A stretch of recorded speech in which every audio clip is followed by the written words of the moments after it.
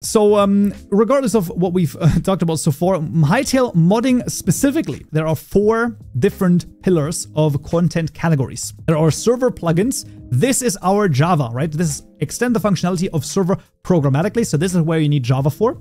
This is going to be extremely powerful, allows deep modification to the gameplay experience and core server systems. I like this. And you can also build mini games, economies, commands, custom logic, new asset types, and more. So this is going to be basically program. Then we have data assets. This is going to be our JSON files. We know this from Minecraft modding, right? This is going to be blocks, items, NPCs in this case also. So this has gameplay behavior built in. Then we got art assets. This should be, I mean, this makes a lot of sense, right? Models, sounds, textures, using Blockbench in this case for the models and textures and animations. Really freaking cool. I like this. And lastly here, save files. This is going to be worlds and prefabs. So this would be for the builders, right? I think that's pretty neat. And I think they're like long-term, as they say right here. Their long-term view is visual scripting. I think that's totally fine. I don't mind it. And as you can see, programmers are more productive when they stay in a programming language and expose high-level nodes. So basically, the idea is that you can probably still go into the nodes themselves and you know, basically write your own code in there. So this is visual scripting. Basically, you can program completely normally, but you can see it's like you have like functions, custom events, and then you have an element over here. You have a branch, right? Like you have a specific condition right here. If this is true, then you do something. So this is visual scripting.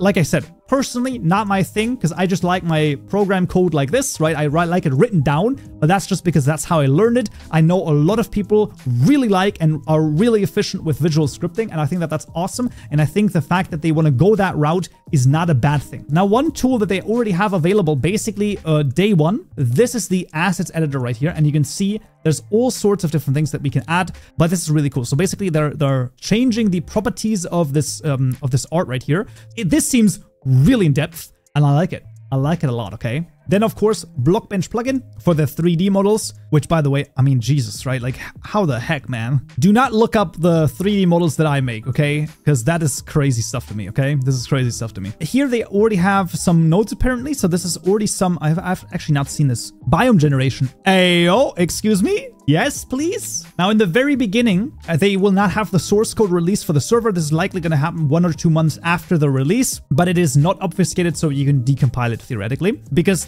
I think the first step they want to do is they want to make it so that you can, you are going to be able to use basically the tools given right here for this. I think that that's totally fine. I am super excited for this. This is going to be so damn cool. It's going to be so damn cool. There's 100% going to be a tutorial series on this. I'm kind of hyped for, okay? I'm sorry. It's just so cool.